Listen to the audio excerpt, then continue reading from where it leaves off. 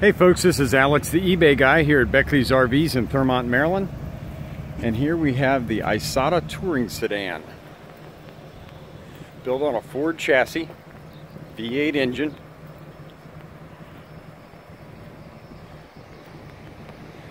This is a nice little budget touring sedan.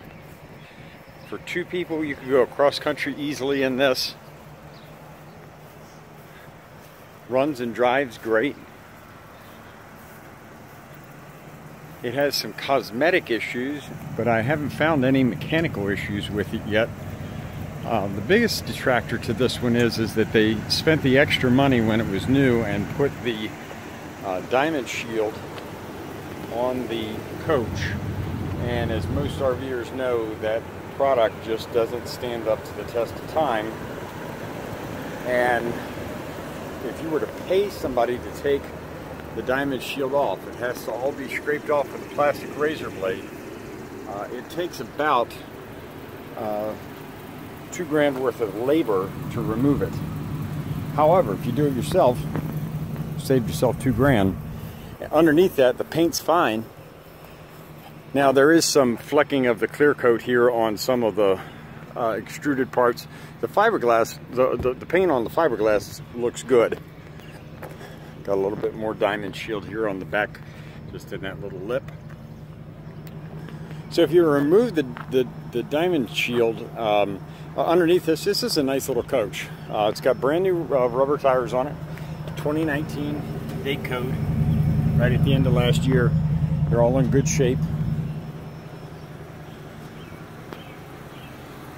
The leather in this is in fantastically good condition. All power options, by the way. This is nice, soft, supple leather, and it's also got that the large Ford seat. So I'm 6'5". I fit in these seats fine, a lot better than the other seats where it hits your shoulder blade and forces your shoulders forward. Power seats, power jacks, though. Something needs to be diagnosed with the power jacks because I wasn't able to get them to go down, but the system comes on and registers as it should. I'm sure I'm missing a sequencing somewhere because all of these units are different with sequencing. No lights on the dash, and we've got low mileage. For Class B of this size to have only 25,700 miles is just unheard of.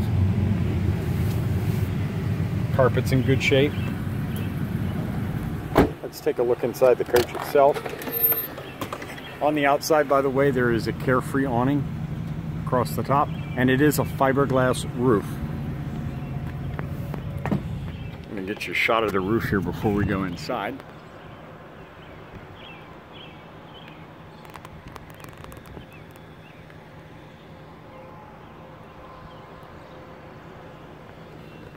And we're going to step into the coach. Now, for such a small, compact van, this has a lot of room in it, and a lot of that comes from this huge slide that it has. We've got solid surface countertops. It's not Corian brand, but it doesn't have the label Corian, but it is the same thing as Corian.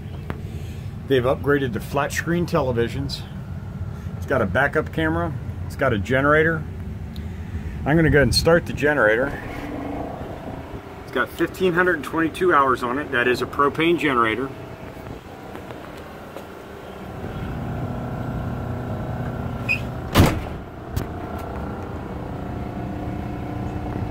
The driver's seat's also in just as good a shape. Now there is a mirror. The glass is here, but the glue fell off of it, and it's on the outside driver's side right there. These are power mirrors too.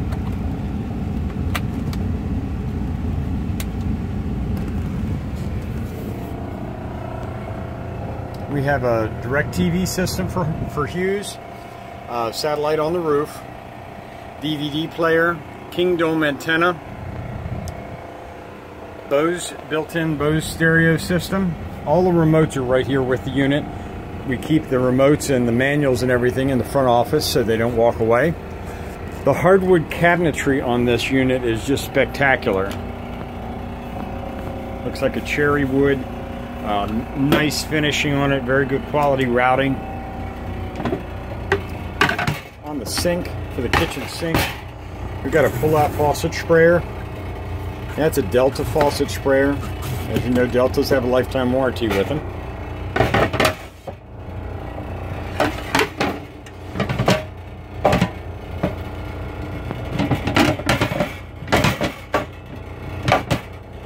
For your convenience, you got a spice rack right here.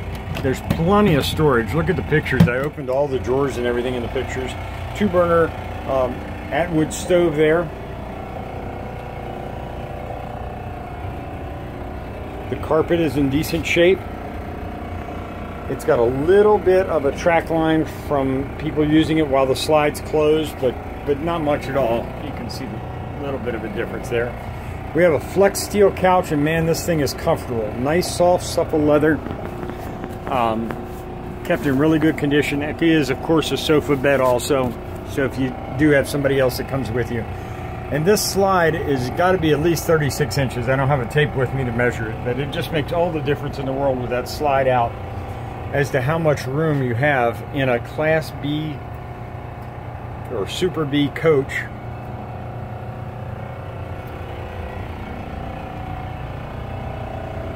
It's always ambiguous as to whether it's a Class B or Class C when it doesn't have the sleeping area up above. I kind of go with if it's got a sleeping area, it's a Class C. Now we go back here, we've got a Dometic refrigerator with an ice maker.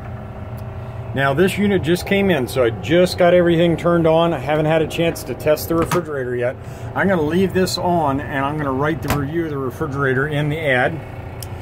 Over here we have a huge armoire with plenty of space to store stuff. You've got your electrical components and furnace down below. I've got another picture of the weight chart, but you can either pause this or look in the pictures, and there's weight charts in there. Over here we have the sink with lots of light, nice hand towels, all wood around or surround. Beautiful faucet, sink. Your convenience panel right here, all your buttons are right here that you need, along with your air conditioning control. For a small van, this has a lot of room in this shower. This is a porcelain toilet. You got a window to let some light in. You've also got a privacy shade. You got a fantastic fan. You've got a sunlight that does not have any signs of leaks around the outside of it. I'm 6'5", I fit in this very easy. This is a one-piece molded fiberglass shower. It's got plenty of room. If you're taller, if you're larger, it doesn't matter. There's plenty of room in here. And a nice layout for the faucets. Now, one modification that the previous owners made, they found that the window valances on the windows cut down on the amount of room that you have when you're in bed. This is a full-size bed with a corner cut. So, in order to get more room, they took the valances off the windows. They kept them. They're right here if you want to put them back up. And they put curtain rods with curtains set in the windows so you can set books or telephones or whatever you want there on the window ledge. And the windows are perfectly fine. You can just use it the way it is, or if you want to put those valances back, you can. I see their point as to why they took them off, though. That's very thoughtful. Up here we've got more cherry cabinets, storage here. You will want to replace the smoke detector. It was outdated, so it was thrown away. Your power cabinet's right down there. So all in all, this is a nice little coach if you want to go traveling across country in it. The only condition issue on the inside I did see is at one time there was a small leak right there at the very edge, causing some discoloring. As you step back, you barely even really notice it's there. So if this is a coach that would work for you, this season with RVs, things are going fast with everybody locked home with COVID. And I guess we just run out of propane. All right, well, I guess the video's over. So any questions, call Alex, eBay guy, 240-405-7790.